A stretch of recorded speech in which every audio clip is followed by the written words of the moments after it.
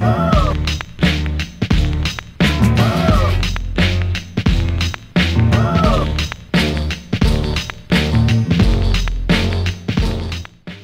so we used about an inch of canola oil, and we bought these white corn tortilla chips, tortillas, at the supermarket. You can get them any supermarket probably, and I cut each circle tortilla into 6.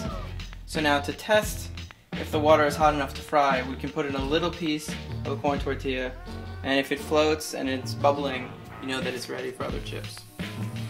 And it's ready, so I'm going to put in each one of these chips individually.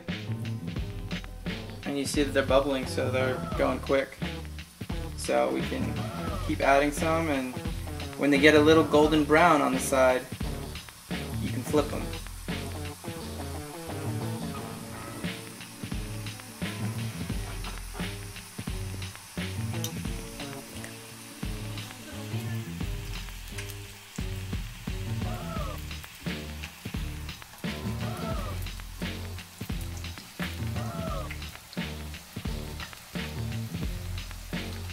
And you can actually fry them to your desires. If you like really crispy chips, you can leave them in a little longer.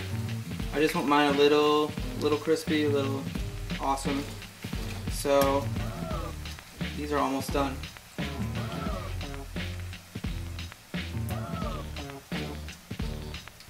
When you think it's ready, you can take it off. We have over to the side, we have paper towels so it can blot out some of that oil. And then when you put it down, as soon as I get these down, I'm going to put some salt on them. In a few minutes, they'll be delicious. Yeah, do that. That's a bonus.